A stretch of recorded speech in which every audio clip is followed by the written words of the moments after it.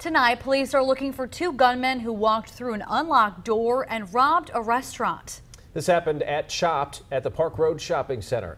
Our veteran crime reporter Glenn Counts spoke to some shoppers there and police. Glenn? Well, Scott, Chopped is one of the busiest restaurants here at the Park Road Shopping Center, and investigators think that the employees cracked open the door for a smoke break and that the gunman took full advantage. The restaurant had just closed when a couple of gunmen rushed in through the back door. It's disturbing. I mean, you don't think that would happen in our neighborhood, and so it's very unnerving. Ashley Anderson is a frequent customer of Park Road Shopping Center. She's up here all the time with her two sons. Would this give you any pause at night?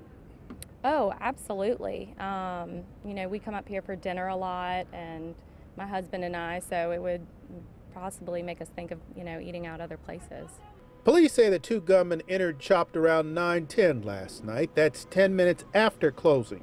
There were 8 employees inside at the time. Fortunately, nobody got hurt. You know, it won't stop me from coming here. I walk with the energy that nothing's gonna mess with me, so. Police tell us that the suspects managed to get away for now, and that this robbery doesn't appear to be connected to anything else they are investigating. Definitely makes you think about like the safety, so it would definitely make me think about like not coming after dark and maybe coming only during daylight hours.